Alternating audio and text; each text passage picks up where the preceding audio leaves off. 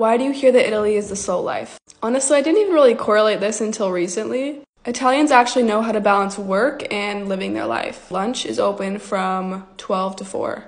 From 12 to 4, all those shops are closed because they expect everyone to be at lunch. After 4 o'clock, the shops open back up, and then dinner is served around like 7 p.m. Some places don't even open till later because they do dinner so late here. Everyone runs on like a very specific schedule. Like, they don't really care about the money as much. It's really just about how they want to live their life.